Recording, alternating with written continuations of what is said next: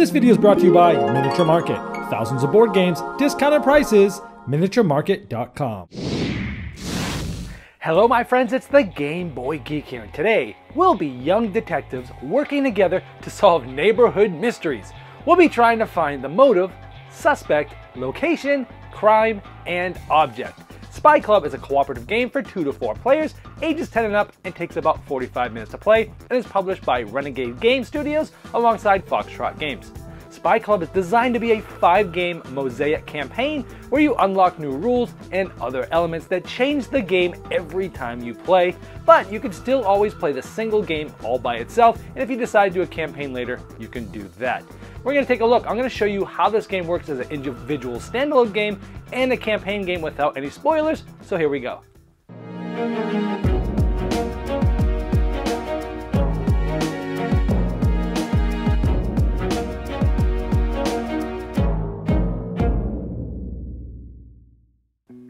The object of the game is to work cooperatively to solve all 5 aspects of the case: motive, suspect, location, crime, and object.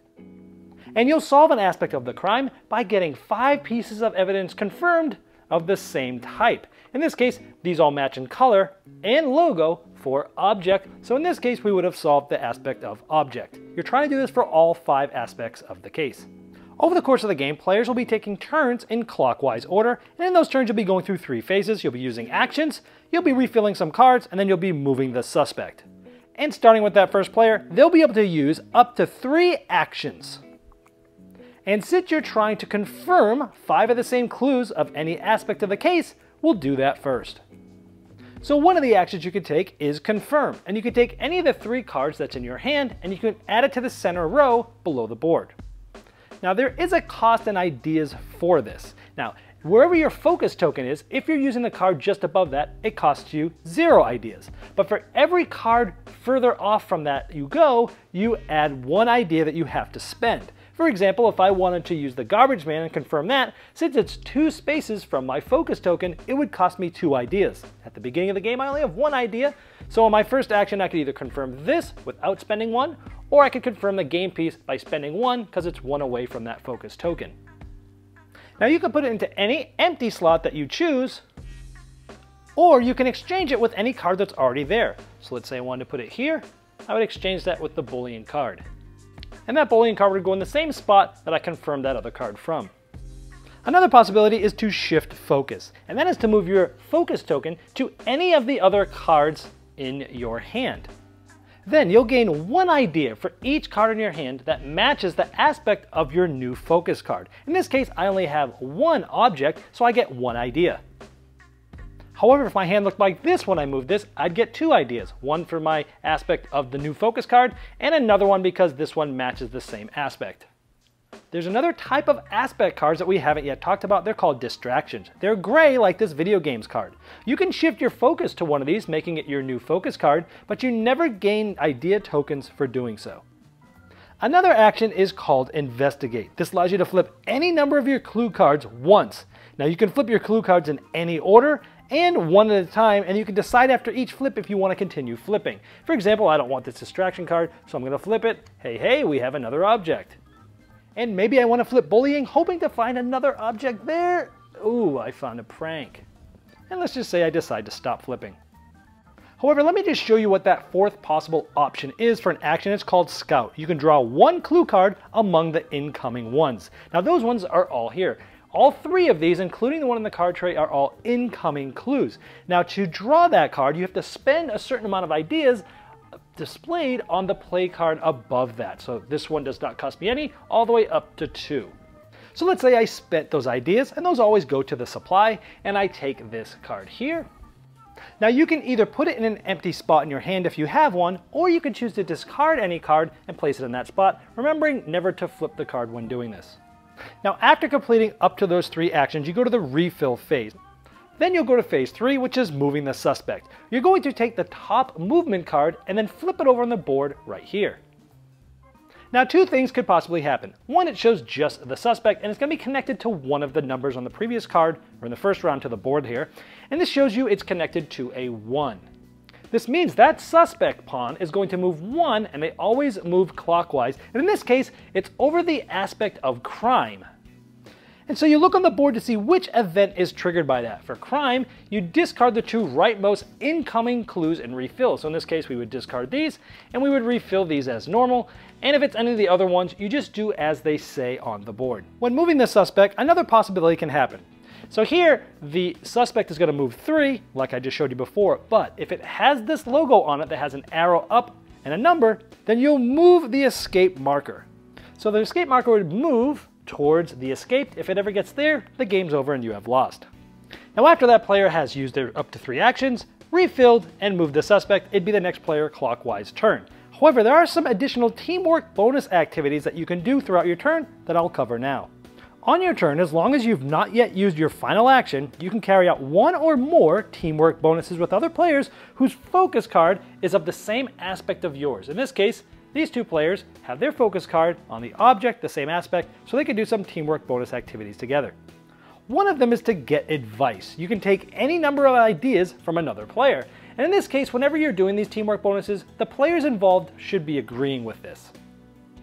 The other thing you could do is compare notes, and that's trading cards. So in this case, since we have the same aspect on our focus, we can trade cards, and you can even have that player trade a card that was their focus card. Now, of course, when doing this, they have to both agree as well. As soon as there's 5 clue cards of the same aspect type in the center row, you've solved the corresponding aspect of the case. Now you might want to pause and make note of how many actions that player has left, because they'll be taking them after we do some of these next steps. To identify which clue card is the solution, you find the symbol in the most recent movement card, and you look for that symbol here, and that is the solution. In this case, it's lipstick. Also notice that even though we have 5 of the same aspect, we do have a duplicate here as lipstick, and that's okay as long as you have 5 of the same aspect. So you would set this solution off to the side of the board, and you would put the rest of these in the discard pile. And keep in mind, just because we've solved object, we still need to solve the crime, location, suspect, and motive, and you can only solve each aspect once each game. If you solve all 5 aspects of the case, you have won. There's 4 different ways to lose. One is if the escape marker gets to escaped. The next is being out of ideas when there's not enough ideas remaining to remove from the game when required to do so by an event. Another is being out of time when you don't have a movement card to draw at the end of a player's turn. And the final way is being clueless, where you don't have enough incoming clue to fill the player's hands. Now, if you were playing your first game as the first part of the campaign, you had set up cards 3 and 4, and they would have been unlocked and flipped over after you had solved the first case's aspect, and at the end of the game, you would follow the instructions on the back of those. At the end of each case in the campaign, you'll have the opportunity to record 1 new aspect of the master case, and that master case is going to have 1 aspect in common with the case that you just finished. So let's say of the 5 different aspects, these were the cards of each of the aspect that we had found, and we successfully finished the case. In this case, you would select any one of these to be that new aspect of the master case. So let's say we select the diner. Now, next to the case number that this is, in this campaign, you would write down the aspect type, in this case location, and the solution name, in this case diner. You'd then score points. You'll earn 5 points if you recorded the new aspect of the master case, and you'd earn 3 points for each of the aspects that you currently solved. So let's say instead of finding all 5 of those, we actually found these 3 before we ended the game. We'd get 5 points for identifying a new aspect, and 9 points for finding 3 things, for a total of 14 points. Now optionally, you can go right into the next case of that campaign right away in the same session, and you'd reset all the normal game components, but you would not reset the campaign deck. However, you don't need to play multiple cases of a campaign in a single sitting.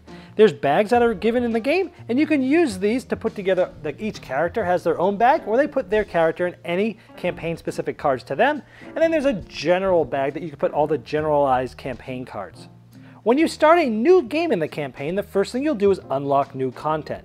Now if you remember, you selected 1 card that was part of the master case from the last game. In this case, we chose the diner. Now if you look on the campaign card index, you'll see next to diner it says 122. You would then grab that card number 122 from the campaign deck and follow the instructions on the front of it. Now generally speaking, the campaign cards in the bottom right hand corner might have an arrow, and this tells you to flip the card when you're done reading, or it might have a lock, which means you don't flip it until it tells you to. Now on the bottom left, it might have other cards that you need to unlock after reading through that specific card. And some of those might have a star next to it, and that just means that that card can be unlocked from other cards within the campaign deck, meaning you might go to get that card, and it might not be there, and that's okay because it's probably already out. Now, if you're playing with players that have already played a case in this campaign, they don't need to select a new character, they can keep the character they've played already. However, if you add a new player, allow them to select a character the same way as during the original setup, because you can bring new people in and out of the campaigns. Now at the end of the 5-game campaign, you're going to give your team a letter grade based on that score. You simply add up the scores of the 5 different games within that campaign, and you look at the sliding chart here, and you give yourself a grade. All right, there is Spy Club. First of all, the art. Oh my gosh, this art is gorgeous and really draws you in. There's lots of details on the cards. You notice the rain coming down on the garbage truck, and the person's taking a nap, and there's a little cat snuggled with them. Lots of detail. The art just really draws you in. The graphic design is fantastic. The icons are all clear. The colors are clear. Everything just looks very polished. The mechanisms are very smooth. This game is fluid. The pacing is good. It feels like this game has been being developed for a long time because I don't know how long it was, but man, did it feel streamlined. They just trimmed all the fat off this game. It just really, everything that needs to make the game work is there. And of course, adding everything else with the campaign stuff that I go over later, but nice streamlined mechanisms. I love how in this game, you're really trying to manage these double-sided cards.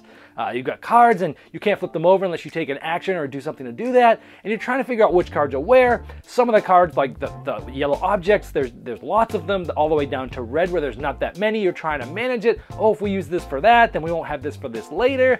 But you're also not only managing it for the different solutions and which ones you're going for and working together like that, but you're also working on them a lot with trying to stop specific suspect events from triggering, where it's like, oh, well, if you flip this one, then it's going to probably be at this card, this card, or this card. If we swap that card, then if they get here, then it will be a distraction. And so there's lots of really cool things about these double-sided cards, how they work, where your focus is, spending more or less depending on where that focus is, and then teaming up with other players.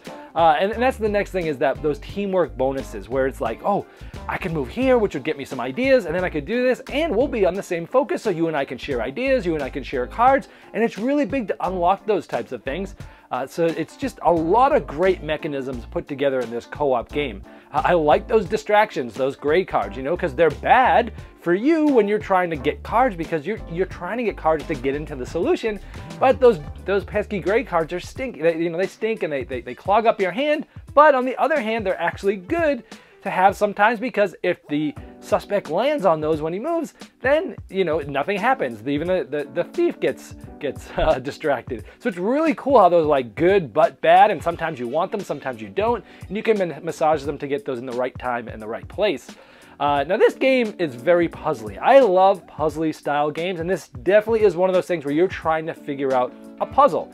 In every game, even if you were just to play the single standalone game multiple times, the game can be played many times without getting sick of this game, because it's got a lot of replayability just baked into the design of it, as to which cards come up, cards are double-sided, all those things I mentioned working together. Different things are going to come up, and different cards are going to come up in different orders. Different things are going to start happening with the thief that might end the game. So the puzzle of this game is awesome, even in the basic game. So let me go into a little bit of the mosaic system. Now this system, now when I had read about it, I kind of understood what it was, but I wasn't exactly sure what was similar to other games, what was new. And even after reading the rule book, you kind of have to play through the campaign to see. But since I've done that through a whole campaign, I'm going to kind of talk about this. So this system itself, there's 40 different modules you can unlock, which if you unlocked a new one every game, and so each campaign is 5 games long. And with these campaigns, you can sort of, be with different people or same people. You could save that campaign and start another campaign with a different group if you want. You can, so it's very flexible. But even if you unlocked a new one every single game, which won't always happen as you get further and further into the campaign, you can basically play 10 full campaigns, basically 40 games before you're done unlocking things, which is a ton of content. And so the things I really like this, I say that this is sort of like in between a game called Fabled Fruit and Pandemic Legacy. And I know those two are very different, but you know, Pandemic Legacy obviously is this big, huge legacy game with lots of story into it, different things unlock, and you might unlock things different times than other people, but it's a legacy game. So the downsides of that are you pretty much have to play with the same people the entire campaign, which is hard to do. You start tearing up, it's not replayable, which is not as good, but then you have the Fabled system. It was called Fabled Fruit. It came out from Trot Games and Stronghold Games, and it was like this game where it can be reset and it's not destructive, and you can play it over and over. You can play through the whole campaign, and you can add people or subtract people. You can save things or run others, and a lot of that is in Spy Club as well. But in Fabled Fruit, the puzzle comes out sort of in a linear fashion, meaning if you start a campaign, the cards are always going to come out in the same way. Now, how you play, different cards will go away, and the puzzle does evolve, and the game will play different every time you play it. Where this takes that to another level, where it is you're unlocking things almost like a legacy game, but it's not a legacy game. It still has all the great things that the Fabled system brought, which was replayability, changing campaigns, saving campaigns, bringing different people new in and out, and it has all that, but then it has that whole legacy style thing where I'm going to play a campaign of 5 games, and I could see 5 completely different modules than you saw, and our experiences would be different.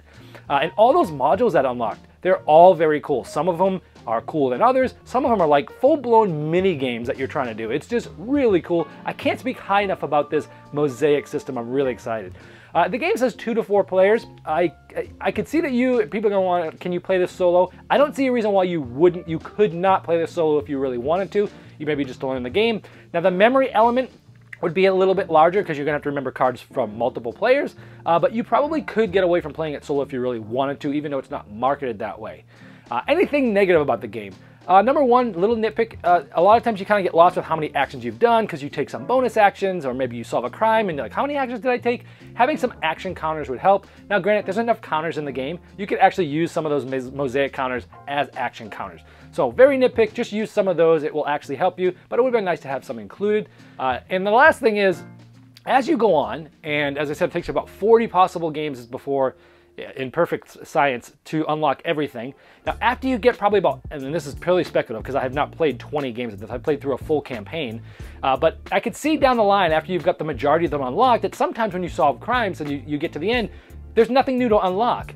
And yes, opening up the new stuff is a good thing in this game, and it's one of the things you want to do, but again, even if you've already know everything that's there, when you unlock stuff you can still replay it because it's really about the puzzle. However, knowing that there's stuff to unlock and not being able to unlock it is a little, I can see being a little bit a letdown. So I'm hoping that maybe they'll put together a designer's variant, or maybe I'll just house rule this, that if you get further and further into the game and you get to a solution that you cannot unlock a new thing, then I would just say, you know what, because you score a certain amount if you unlock a new thing. I'd say, okay, I don't score anything for this, I didn't unlock anything new, but from the cards that I did have from that, I am going to take one of these that I have not unlocked and I am going to unlock it. That way it keeps everything going fresh, you don't get let down, and then once I've unlocked all 40, I don't care if which ones they are because I've already seen everything, but now I'm just going to enjoy the puzzle over again. So I'm wondering if the designer will maybe come up with a house rule or designer rule that if you don't end up unlocking something, don't take the 5 points, but you can unlock the one of that you did. So overall, this game blew me away. I wanted to like it, I liked the theme, I thought I was going to like it, I did not think I was going to like it this much.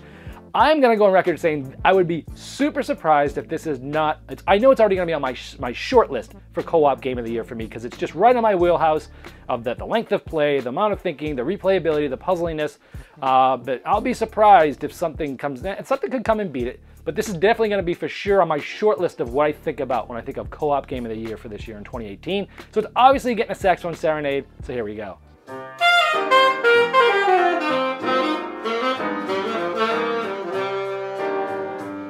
This video was sponsored by Miniature Market's Review Corner. The Review Corner features podcasts, video, and written game reviews by gamers for gamers. Miniature Market, the online gaming superstore. Thousands of board games, discounted prices. Check them out at miniaturemarket.com.